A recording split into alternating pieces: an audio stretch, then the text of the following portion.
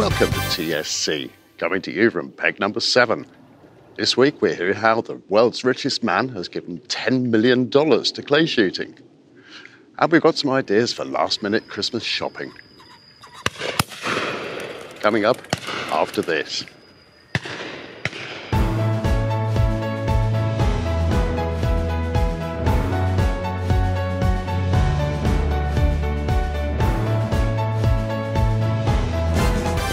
Vladimir Lisin was voted in as the new president of the ISSF, the international governing body for shooting, and immediately pledged to put $10 million of his own money into a development fund for the sport.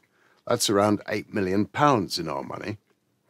Russian steel billionaire Lisin is the federation's first new leader for 38 years, and he's already making an impact. As well as pouring millions into developing the sport, he's campaigning to get shooting reinstated as part of the Birmingham 2022 Commonwealth Games.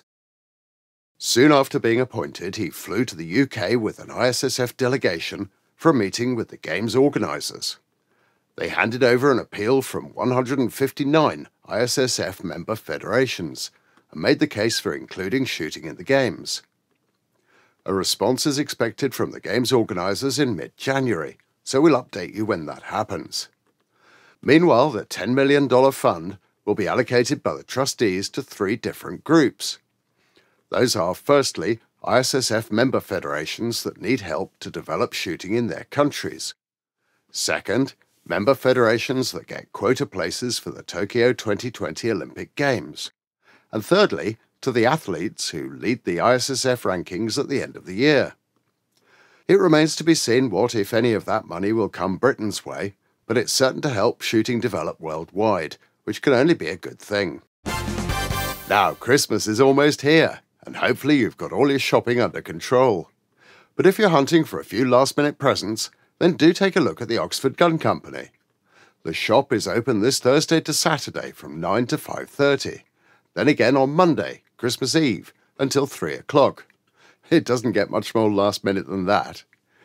The staff will be happy to give you advice on ideas for presents for any type of shooter or someone who just enjoys getting out into the countryside. They've got a huge range of country clothing, boots and more to choose from. And if you're still stuck for ideas, there's always a gift voucher, either for goods in the shop or for shooting instruction. You don't even need to visit the shop for that one. It can all be done over the phone. So that's Christmas sorted, and we hope you have a good one. If you're like me, once Christmas is over, you'll be itching to get outside and do some shooting. And once again, it's the Oxford Gun Company to the rescue. They're open again on Thursday the 27th. That's the day after Boxing Day.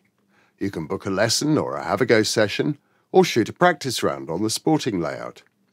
Plus, the New Year's sale gets underway in the shop, so you can grab yourself a bargain too.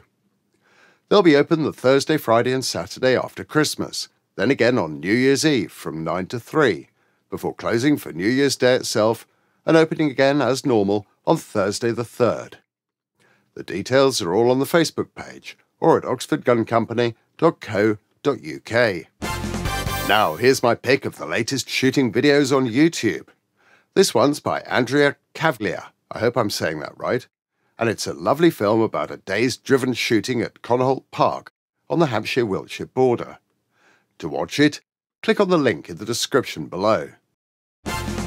Well, that's it for this week's news. Thanks for watching, and please give us a thumbs up if you liked it. It really does help.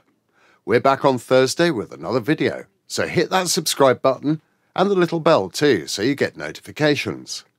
And do please support our sponsors when you're choosing a new gun, cartridges, clothing and what have you. See you Thursday!